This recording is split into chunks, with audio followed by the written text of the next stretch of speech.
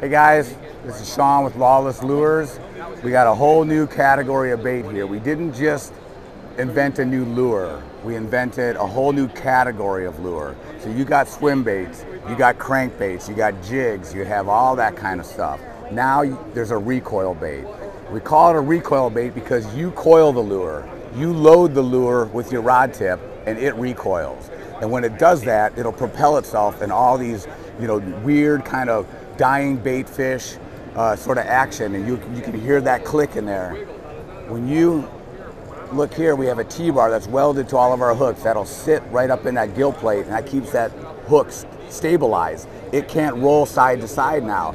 So when that fish comes and hits it, you set that hook, it'll drive that hook into the fish's mouth. It does a 180-degree turn inside the fish's mouth.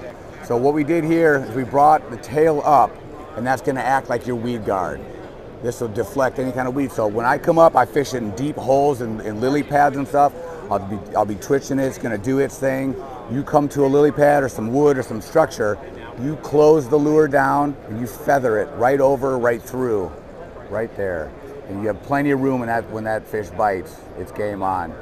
That's what we call positive hooking. It does a 180-degree turn inside the fish's mouth. Extremely durable plastic. We have to use a lot of hardener in our plastic to get it to do what it does. Extremely durable. One lure is gonna last you 10, 15 fish. Lawless Lures, recoil bait.